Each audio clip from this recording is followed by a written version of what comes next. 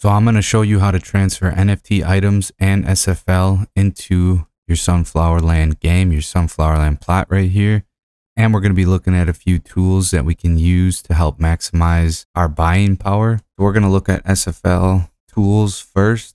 This is a website that allows you to snipe NFTs that you're looking to buy. If you are looking to buy wood, any of this, sunflower, potato, pumpkin, you can come on over to unit price no higher than, I always like to do 1 SFL, and you do start sniping. You can see that they are selling 500 wood for 59 SFL. And then you can compare that price to the price of wood over at Opensea. If you were to see that this wood right here is 9.76 Matic, we can see that SFL 59 SFL comes out to be about 9.16 Matic. I did a 65 because you got to take into consideration the goblin fee that will be taken when you transfer items over to your sunflower plot. So if you come to the Goblin Island and you click on the trade, the guy in the blimp, you can go to buy. And then you can see in the SFL Tools that it gives you the land ID. You copy that.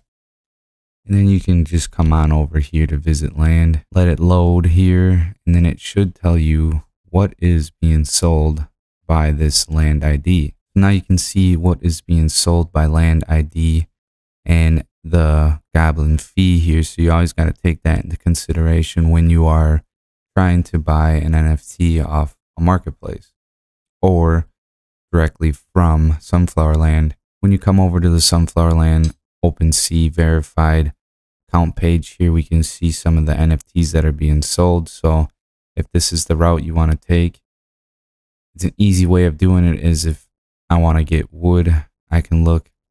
You want to see listing prices here. Usually you need to go to ones that are about a month old. These are the newer ones. Some of these up here don't work most of the time. And you want to see the quantity too. So you want to buy in bulk because you are going to be paying some gas fees in order to get this over. Once you have your NFT on over in your wallet, you can go and do transfer. You have to be looking at your NFT, click on transfer, and it's going to ask you for a destination address. Here we can find on Goblin Island within the bank. You need to be level 5 in order to even see this, but here you can actually deposit and withdraw. So your deposit address is the address right in here.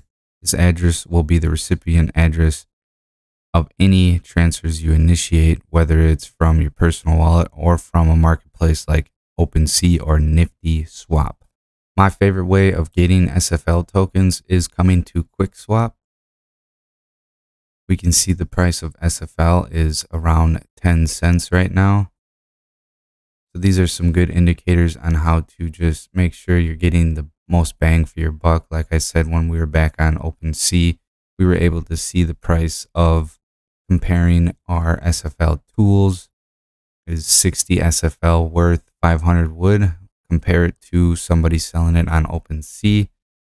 And then you got to take into consideration of the goblin fees and the gas fees. Usually gas fees on Opensea transferring your NFTs to the island is very small. That's why we use a layer 2 solution like Polygon.